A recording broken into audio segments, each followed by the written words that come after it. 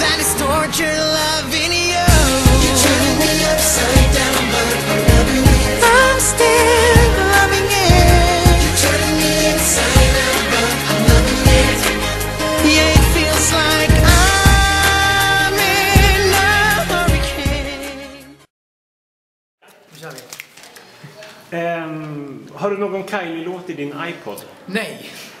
Om du var bög, skulle du hångla upp Måns eller Dolph? Dolph. Vad är det bögigaste du har gjort?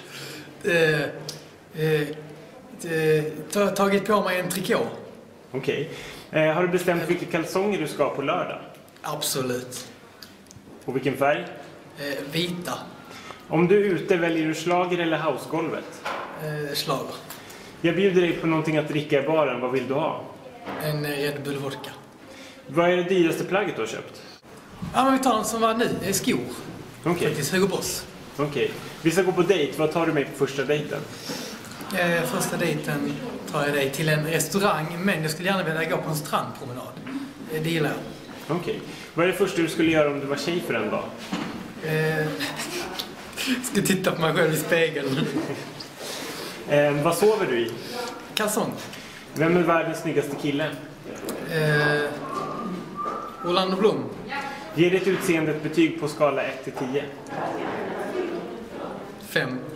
Vad vore mardrömslöpsedeln på söndag? Erik regnade bort. Har du spelat på oddsen på din låt? Nej. Okej. Har du någonsin kysst en kille? Nej. På kinden.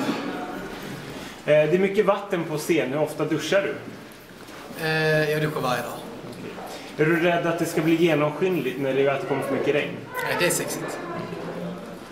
Jag säger ordet tonartshöjning. Vad är det första du tänker på då? Melodifestivalen. Jag säger namnet Christer Björkman. Vad är det första du tänker på då? Melodifestivalen. Jag säger ordet bög. Vad är det första du tänker på då? Du ville att jag skulle säga Melodifestivalen. Härliga människor.